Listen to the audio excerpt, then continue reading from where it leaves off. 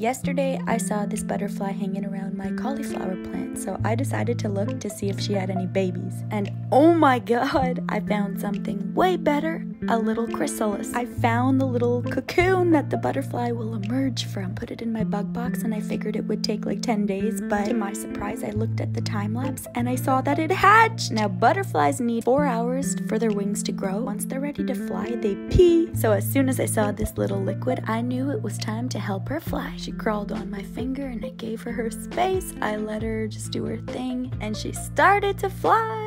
I was very excited, so I took her outside to the garden and I tried to get a better glimpse of her wings. It's a shade of white and yellow with black little dots. It's so beautiful, but I guess now she lives in my cauliflower plant. And I'm hoping to find her little baby caterpillars so that we can grow those and give them a little assistance in hatching. So if you're interested in butterflies, follow for more.